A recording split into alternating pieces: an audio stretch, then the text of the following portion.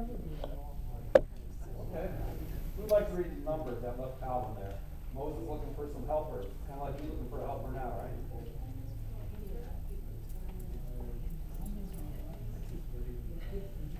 Oh, I'll let Dave do it. Dave got his hand up. Good. Thanks, Julie.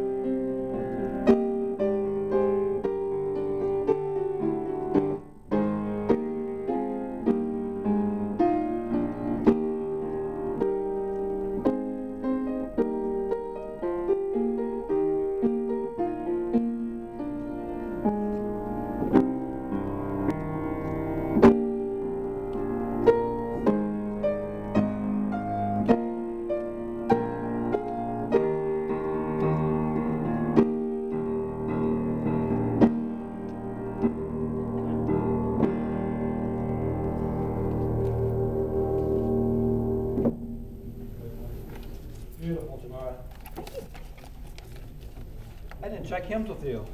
How I heard you're playing God of Grace. Open with the opener and close with the closer. Fair enough. Hymn 850.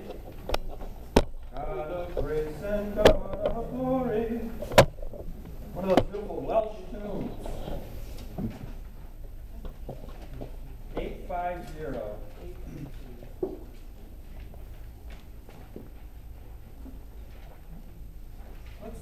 Let's sing stanzas of 1 and 2. 1 and 2 in 850.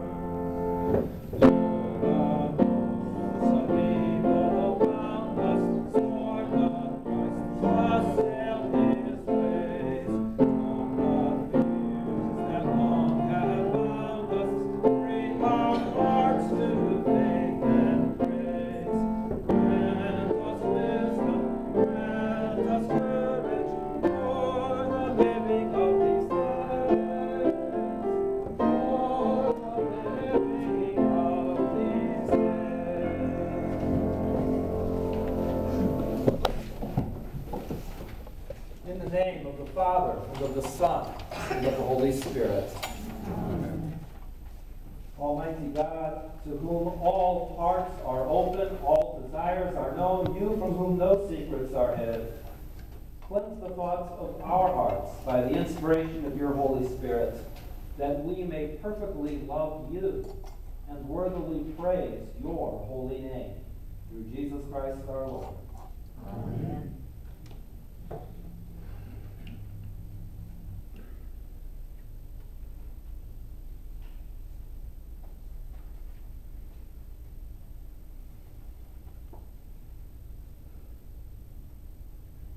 We pray. I confess to God Almighty, before the whole company of heaven, and to you, my brothers and sisters in Christ, that I have sinned exceedingly in thought, word, and deed, by my fault, by my own fault, by my own most grievous fault. Wherefore I pray God Almighty, to have mercy on me, forgive me all my sins, and bring me to everlasting life. Amen. The Almighty and merciful Lord give to you pardon, forgiveness, the washing away of all your sin. Amen. Dave is reading to us from the back of the bulletin. Words of Moses, recounting the history of ancient Israel in the wilderness. From Numbers 11, 46, 10, 16, 24, and 29. Now the rabble that was among the children of Israel had a strong craving, and the people of Israel also wept again and said, "Oh, that we had meat to eat. We remember the fish we ate in Egypt that cost nothing, the cucumbers, the melons, the leeks, the onions, and the garlic. But now our strength is dried up, and there is nothing at all but this manna to look at." Moses heard the people weeping throughout their clans, everyone at the door of his tent.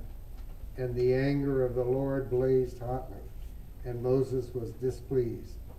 Moses said to the Lord, "Why have you dealt ill with your servant? And why have I not found favor in your sight, that you lay the burden of all these people on me? Did I conceive all these people?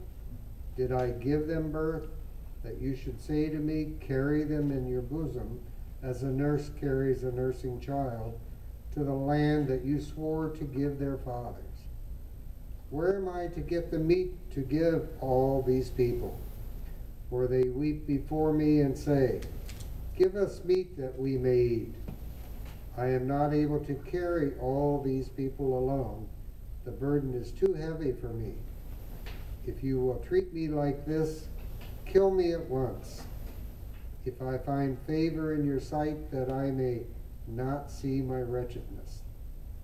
Then the Lord said to Moses, "Gather for me 70 men of the elders of Israel, who you know to be the elders of the people and the officers over them, and bring them to the tent meeting, and let them take their stand there with you."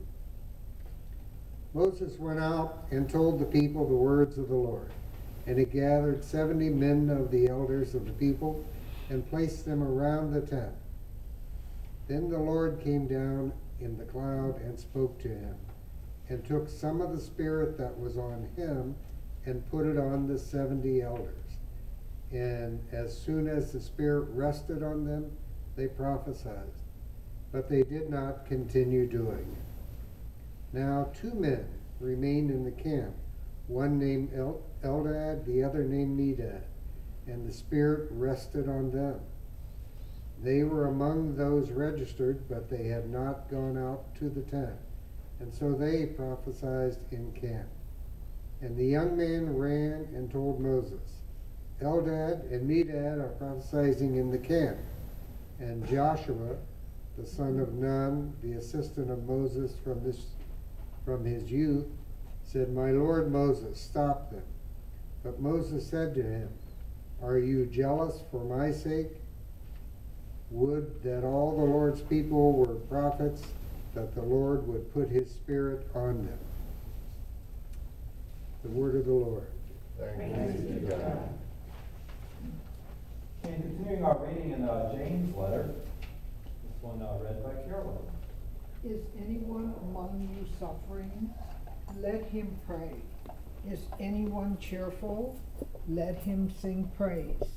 Is anyone among you sick? Let him call the elders of the church and let them pray over him, anointing him with oil in the name of the Lord. And the prayer of faith will save the one who is sick, and the Lord will raise him up. And if he has committed sins, he will be forgiven. Therefore, confess your sins to one another, and pray for one another, that you may be healed. The prayer of a righteous person has great power as it is working. Elijah was a man with a nature like ours, and he prayed fervently that it might not rain. And for 3 years and 6 months it did not rain on the earth. Then he prayed again, and heaven gave him rain, and the earth bore its fruit. My brothers, if anyone among you wanders from the truth, and someone brings him back, let him know that whoever brings back a sinner from his wandering will save his soul from death and will cover a multitude of sins. This is the word of the Lord. Thanks be to God. Let's stand honoring Jesus' words. The Holy Gospel here written by St. Mark in chapter 9. John, his disciple, said to Jesus, "Teacher, we saw someone casting out demons in your name, and we tried to stop him because he was not following us."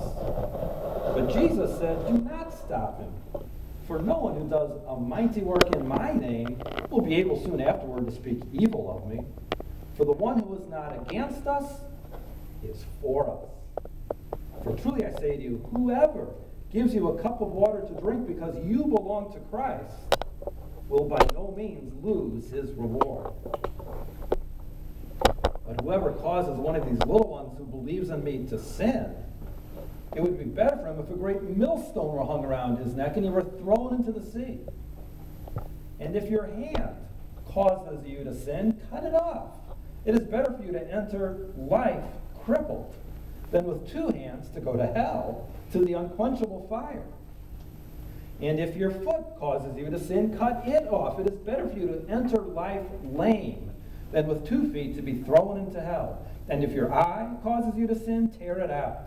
It is better for you to enter the kingdom of God with 1 eye than with 2 eyes to be thrown into hell, where their worm does not die and the fire is not quenched.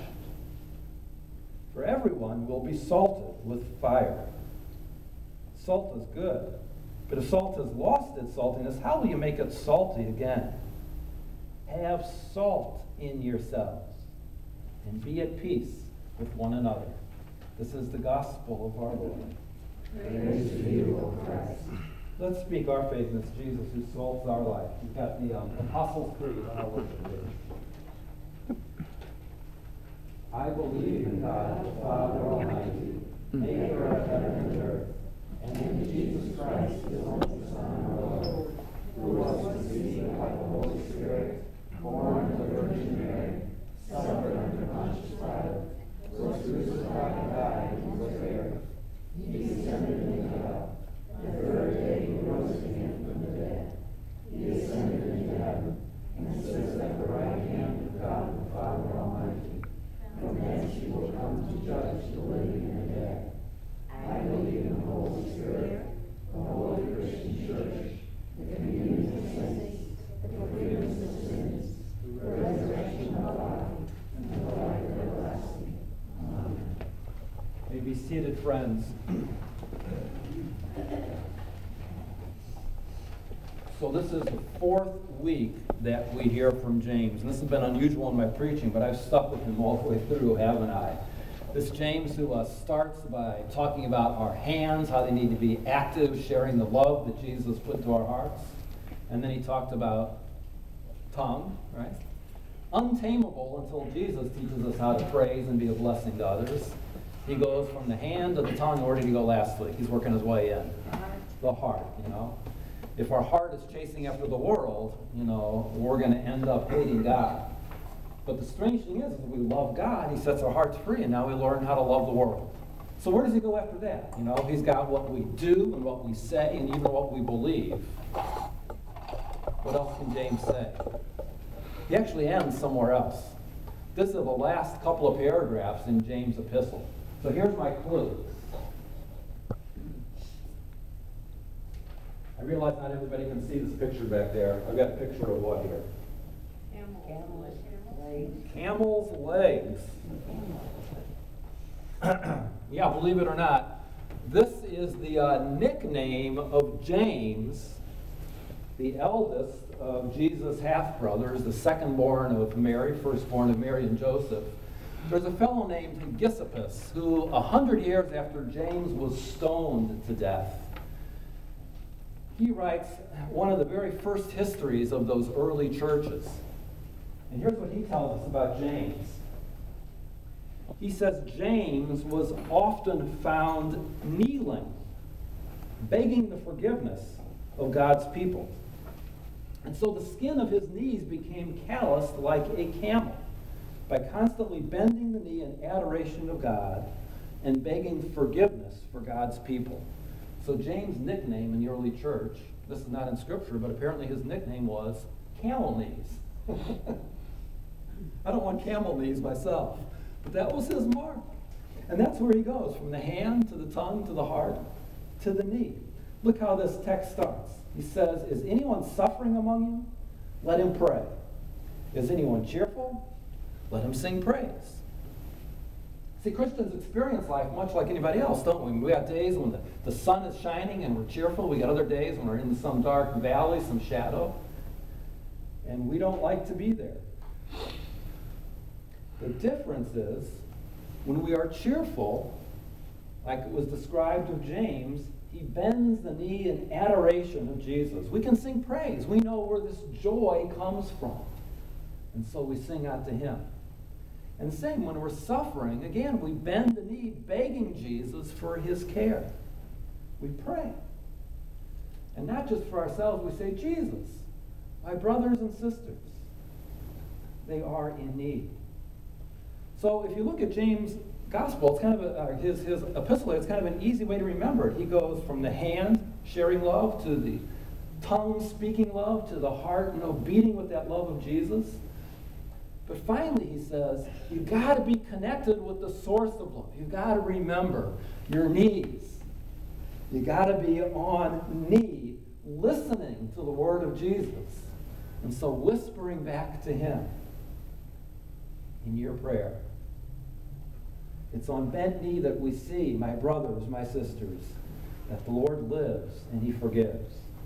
So to just walk through this text, he says in verse 14, is anyone among you sick? Let him call for the elders of the church. Now, James has already told us when we're suffering to pray, but he says something more here. He says, when you're sick, what else do you do? You don't just yourself pray. What else do you do? Yeah, you call others. The thing about sickness, or really any kind of trouble, is the enemy loves to isolate us. He wants to get you off by yourself, because we're a lot easier to pick off one by one. So James insists, call for the elders. If you're sick, ask for prayers from your brothers and sisters. Jesus gave you a faith family. Call for the elders of the church, even from your sick bed.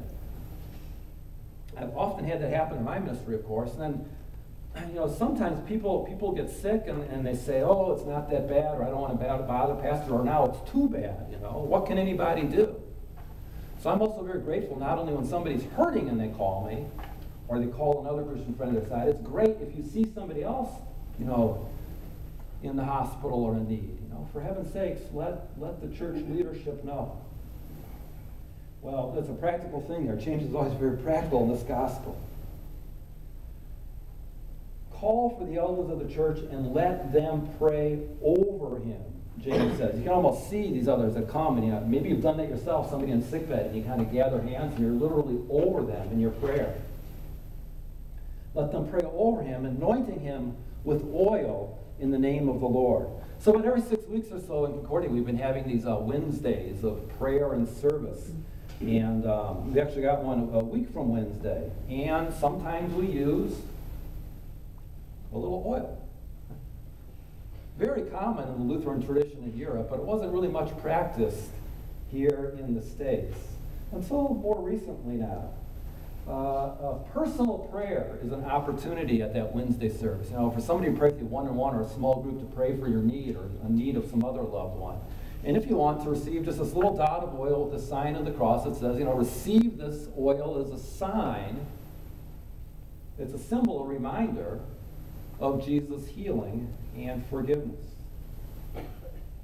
So what is James saying? We should use the anointing oil and forget the medicine? I really don't think so. You know, when you look at the scripture as a whole, oil often, you know, for hundreds of years had been the best medicine. Remember Psalm 23? What does the good shepherd do for the sheep who has wandered into the thorn bush and is all cut up? You anoint my head with oil, right? Or think of the Good Samaritan story that Jesus tells. This fellow's beat up on the side of the road, and finally the Samaritan, this alien comes by and he picks the guy up, and how does he dress his wounds? With oil. Washes them out with water, and yeah, exactly, right. He puts oil, the soothing oil, you know, it's not, you've had a sunburn, you know, it feels good, right? So oil, in fact, was the best medicine of James' day. He's not discouraging us from using the best medicine. Neither is he discouraging us from using, you know, oil in an anointment with our prayer. He's certainly not discouraging us from praying, but James says with all this stuff, he says, let them pray over him, anointing with oil in the name of the Lord. I mean, any doctor worth his salt will tell you, you know, I can apply medicine, but I can't heal. Any pastor or any leader of the church will tell you, we can pray for you, but we can't heal. Right? These things are people and tools through which God works. It's the living Lord Jesus who wants to bring us to that fullness of life. This is why prayer is so precious, because it's an opportunity to see that problem that just seems to be weighing us down so, you know, it's just overwhelming, but to let it go out of our hands and to put it into His hands, His nail-pierced hands. Is anyone among you sick? Let him call for the elders of the church, and let these elders pray over him, anointing the sick one with oil in the name of the Lord, and the prayer. Now, this struck me as strange. Whose prayer? Who's been praying here? Yeah, the elders. These righteous people that he's called to his side. James isn't denying that your own prayer will be